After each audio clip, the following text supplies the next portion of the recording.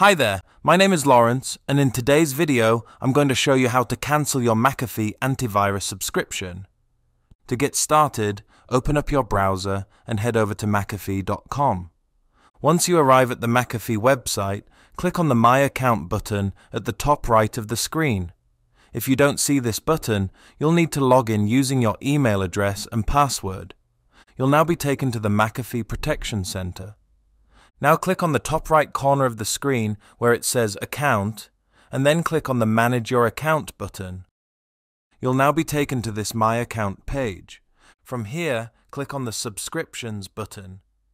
From this Subscriptions page, click on the Purchase History hyperlink beneath the subscription you're trying to cancel. You'll now be taken to this Transaction History page. With your mouse, hover over the My Account menu item at the top of the page and select the Manage Renewals menu item. You'll now be taken to this Subscriptions page. From here, click on the Manage Subscription button. Now scroll down and click on the Cancel button on the Cancel Auto Renewal menu tile. Scroll down all the way to the bottom of the page and click on the Turn Off button underneath the Turn Off Auto Renewal section of the page.